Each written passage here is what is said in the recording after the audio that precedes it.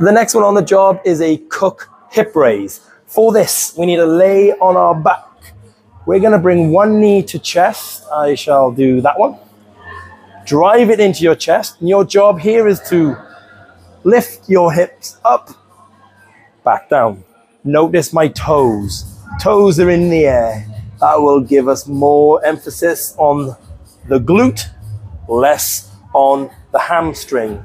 Some of you may find this very hamstring dominant. Again, it's a brain thing. It's a neurological pathway job of locating how to do that exercise whilst engaging your glutes. You can keep your feet flat, that's fine. But right now I've got more hamstrings involved. Bring my toes up. Now we got my glutes involved. And that there is the Cook hip raise. Bada bing, bada boom.